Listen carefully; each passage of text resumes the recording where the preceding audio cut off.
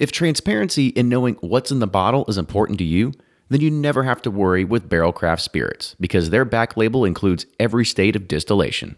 Learn more at barrelbourbon.com.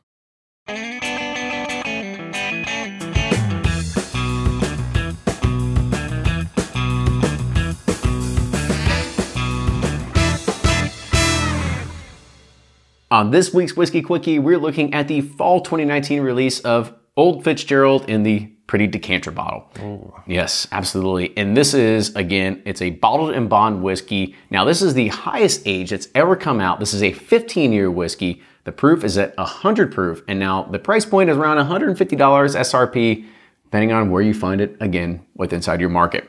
So, I always feel rich when I drink out of these. They're like so classy. Yes. I mean, God, they're so damn beautiful. Yeah. All right, on the nose, what are you getting here?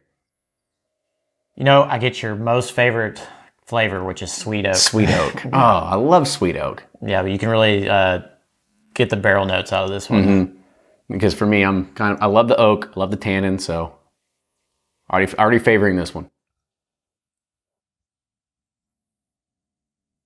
Palate's great. It's got some chocolate, fruity, leather.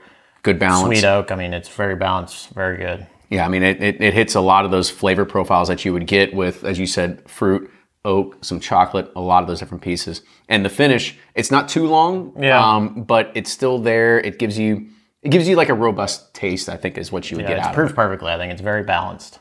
All right, so on the nose, what would you rate this at? Thumbs up. I enjoyed it. All right, and the taste? Thumbs up.